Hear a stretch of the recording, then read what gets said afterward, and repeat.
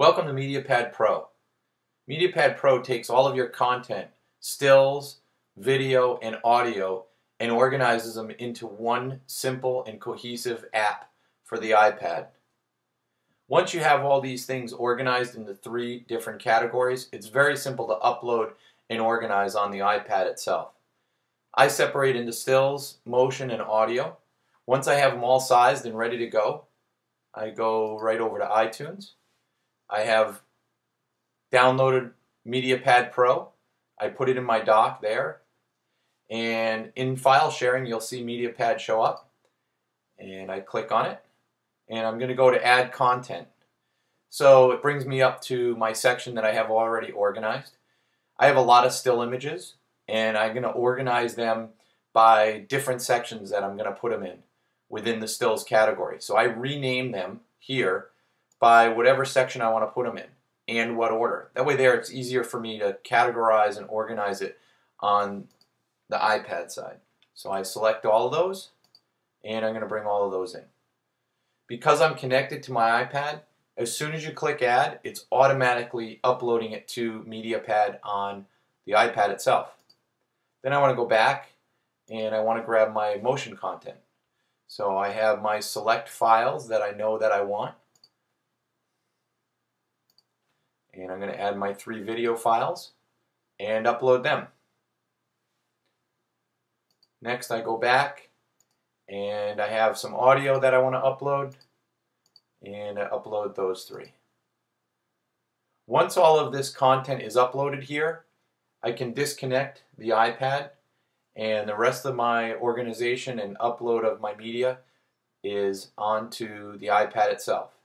One of the other things I can do is create artwork for the iPad, and often I'll put that in a separate folder as well. So I have an artwork folder as well, and then I can just upload that.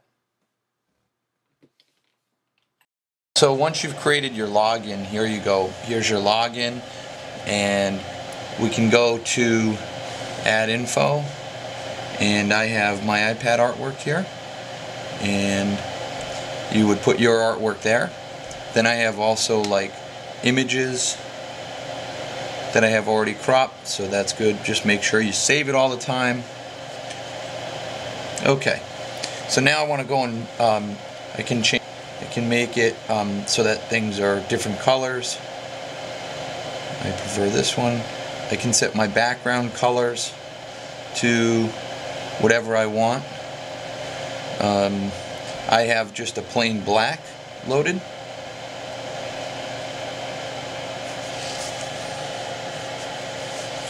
Now I go in and I want to manage my portfolio. So each section will show up when I put content in it. So I want to add a category. And my new category is called locations. I'm going to save that category and I'm going to look for the category in here. I select the category and I want to go to my section that has locations in it. And here's where you can go in and add all of your different takes. So I want to add all of these.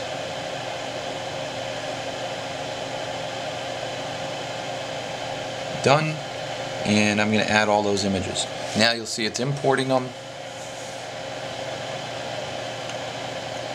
From here I can decide to edit it and I can move it around if I want to move this one up or so forth.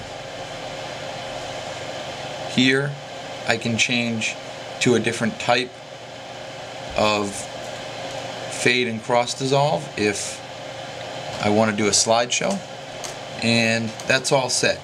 Again, I can change these all around. So now I go back and I want to save this. Saved. Okay. And I want to check out my content. So these buttons will only show up if you have information in them. So here is my new section called locations, and everything's there. So let me go back and let me check and see if the slideshow works good. There's my slideshow.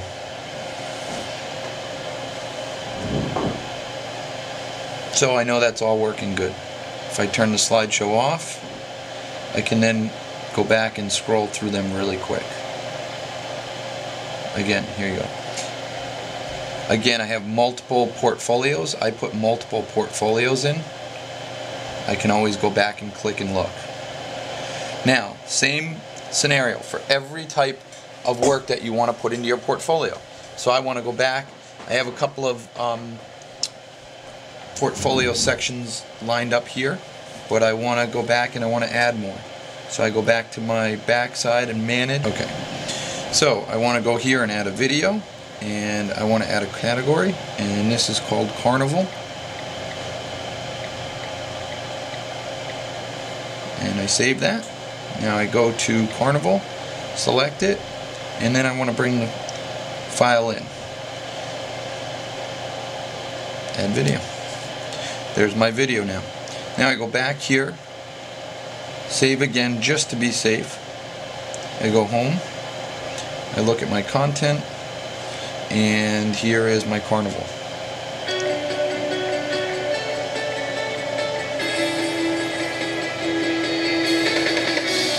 I know my content has come in, so I want to go back. Okay, everything's there, and I go back again. Now, I have added all my content in each one of my 3 portfolios, but I now want to add a website link. So I want to create a new category. Add category. The category is going to be TomTom. And I save that, and I select the category. There's the category, and I'm going to enter the URL. Oh, I have to add a name. TomTom. Now I add digital. So here is my TomTom category. Now I go back, I save again, I go back here, and I go to view my content. Now you'll notice this additional spot came up. So I click on sign on to their website. I can see what I've done. I can actually browse within the server. Mediapad Pro is a new content viewer for the iPad.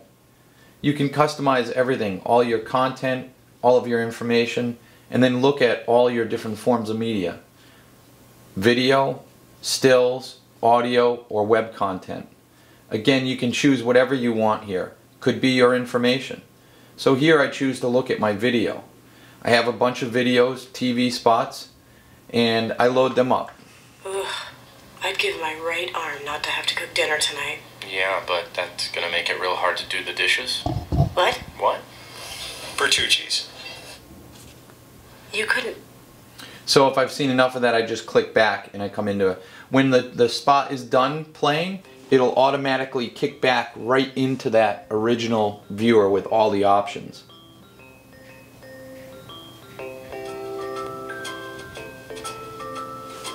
I've seen enough, I go back. Again, this is the section of just my videos. So I have up to 6 spots that I can put in there with different videos, or you could put all of your video content in one little box and label it reel, however you'd like it. This is the way I choose to do it. And again, this area is all customizable too. So then I go to my still section, and I want to look at my different portfolios of still. And I choose this section, and I have a whole bunch of images in here that are shooting from the Caribbean, and I choose those. If I'm done with there, I go back and I want to look at another portfolio. Here's another portfolio. I can also turn on the slideshow and look at it in slideshow form, and it'll just play by itself in slideshow. And again, when this is done, this will also kick you right back into the main portfolio section in the still area.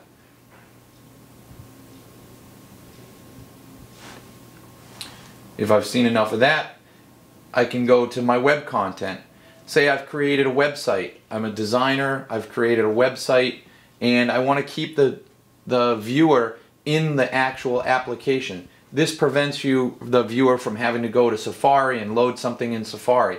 This is all connected Wi-Fi to the website that you've created. So I can load up to 6 other websites here, and again, it keeps the viewer in this controlled environment. If you're a band, you may have videos from your concert, you may have still headshots, you may have your website, and then you have maybe your audio, or you're an actor and you do voiceovers. You can just put your audio content. That's pretty much Mediapad Pro. So when the person is finished viewing the portfolios and all the content, they can sign a guest book. Very simple. They just type in their name, their email, and any kind of note they would like. Now they've signed it. Now you also have their content, their information as well. Again, I'm done with it. I go back and it's all set. There's the Mediapad icon. Thanks for taking a look.